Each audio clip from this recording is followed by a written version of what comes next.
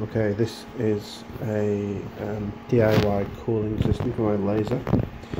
So what we have here is a heatsink and fan which I stole from my i7 processor as a water cooling system for it now.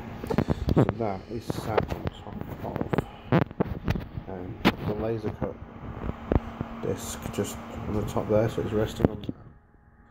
And inside, it's very difficult to see, there's a water tank there. Just above it there is a thermoelectric peltier that's basically clamped between two pieces of wood.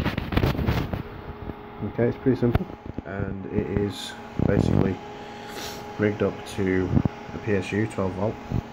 Now at the moment the fan is running but the peltier is not, and that alarm you heard a moment ago was the alarm that I use for the temperature sensor on my laser. It's not actually in the coolant at the moment, but it's claiming it's 24.7 degrees. Okay, the peltier is not on. What I'm going to do is I'm going to place the sensor just directly into there, and the switch. Okay, so the peltier is on now. This takes readings like every couple of seconds. 24.5.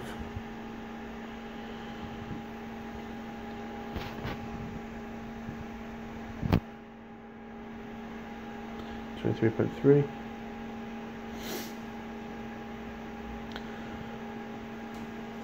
I'm currently waiting on a piece of copper because this particular heatsink, it's only got a 25mm copper disc that runs through the core of the heatsink, which is understandable as it's for a CPU.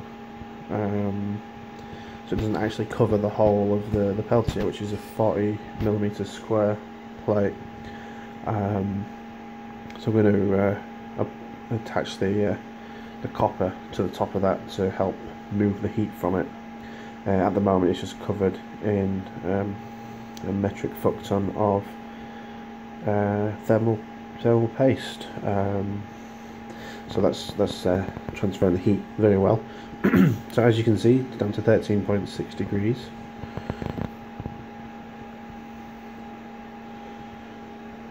I feel a little bit of temperature coming from the heatsink now.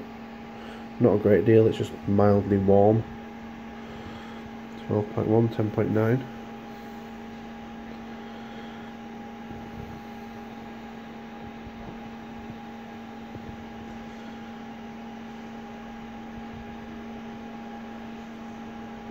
To touch that feels cold. That's really cold, and that's this side of that.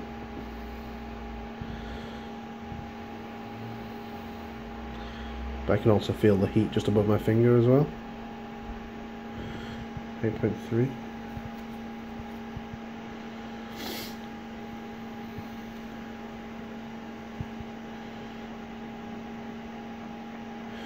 $7.9. I did some experiments yesterday with this, and I managed to freeze water on top of it pretty quickly. I'm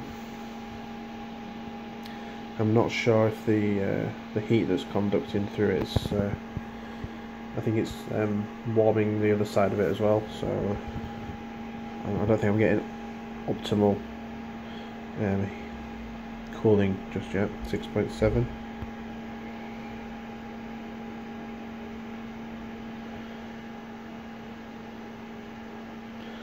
6.4.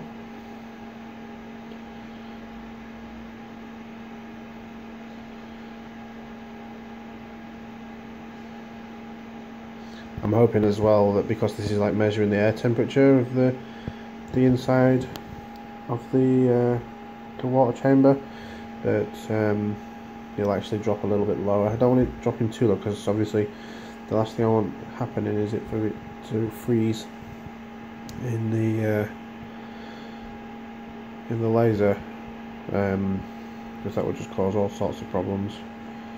5.9. I managed to get this down to like 5.7. Well, it dropped down to 3 or something, and then it rose back up a little bit, so I'm assuming that was like the peak. 5.7, see if it drops any lower.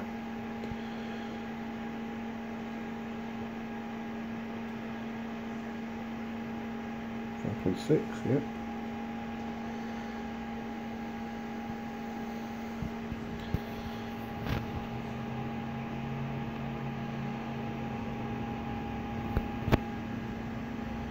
I think this was about the point that it started to actually raise up again.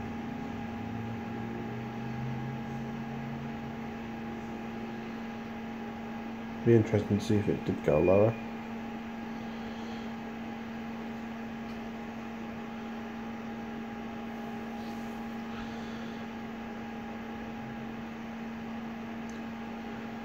I'm probably going to have to set this alarm to put the low temperature alarm on so it doesn't freeze. 5.4, oh, 5.3. It's slowing down now significantly with the temperature drop. We're getting much more, but that's like fridge temperatures or something. Just here actually I can feel the heat.